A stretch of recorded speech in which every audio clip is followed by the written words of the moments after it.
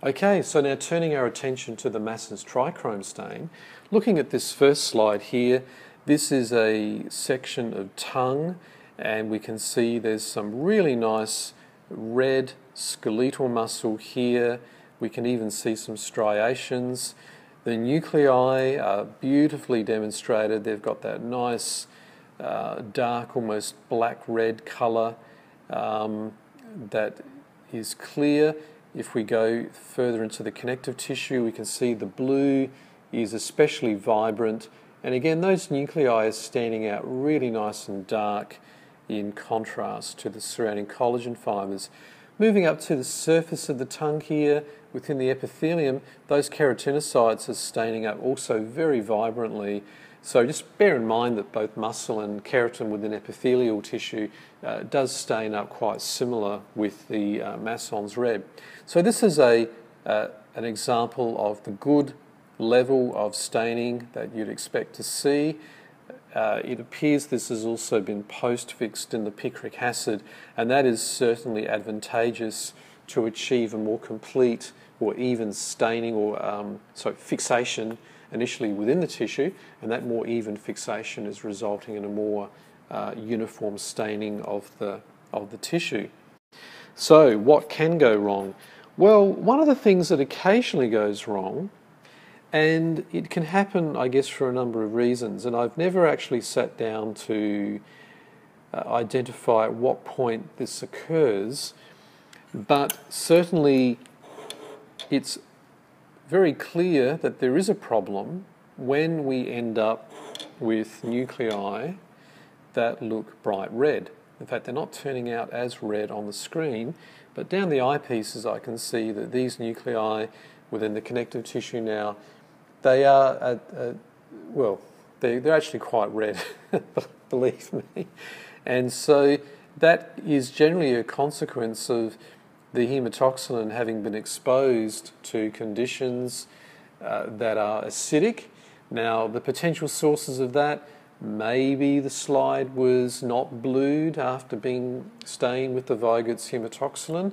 That's one possibility, and I suspect in many cases that that is the source of the red staining. Here we've got some nerve bundles, and they are actually showing it quite clearly through there as well. So, yeah, most likely the hematoxylin wasn't blued. But I think another potential cause of the red colour is if there has been difficulties in differentiating out the Masson's red with using the PMA, because the PMA is acidic, then potentially that longer exposure to more acidic conditions could potentially revert the colour of those nuclei back to that more red colour.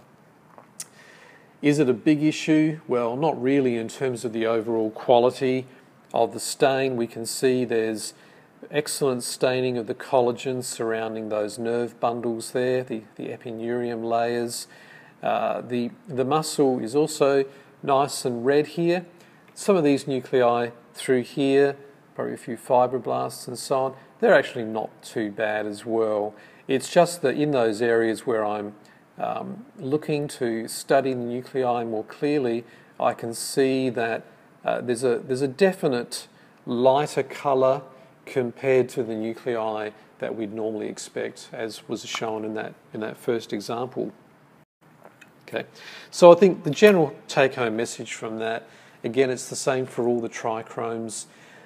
Just the one dip in the acid alcohol and one dip only back into the water bath to really ensure that the appropriate level of staining is there to begin with, and then make sure that you do blue it. So bluing is not just for doing a H&E, it's not just for a PAS with your Mayer's hematoxylin. You also technically blue, although it ends up kind of black, for when you're doing trichromes as well. Now, the other problem that can occur occasionally with doing the trichromes is because you're adding your various stains in sequential order, you can sometimes accidentally result in more of the methyl blue entering the areas of muscle, or in fact even the keratin.